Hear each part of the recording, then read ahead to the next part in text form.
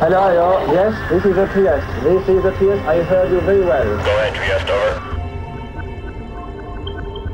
over. Just imagine two guys going 7 miles down into the deepest end of the deepest ocean. One was an American naval officer, Don Walsh, and Jacques Picard was a Swiss engineer. It's as far away as you can get on the planet from the surface of the planet. There's no oxygen to breathe. It's forever dark, and the temperatures are near freezing. The Trieste began her descent to the bottom of the ocean.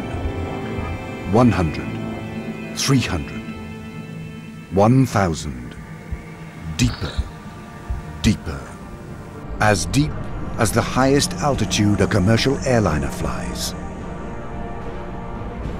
Finally, after 5.5 hours of free descent, the Trieste settles on the bottom of Challenger Deep.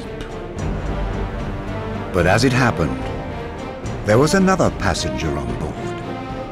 Specially made, Rolex did it, watch that he put inside the sail down underneath.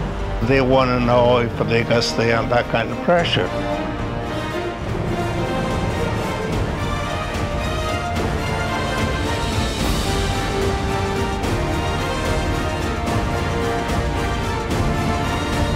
Only 2 people have ever been to the deepest part of the ocean. They were the first. They should not be the last.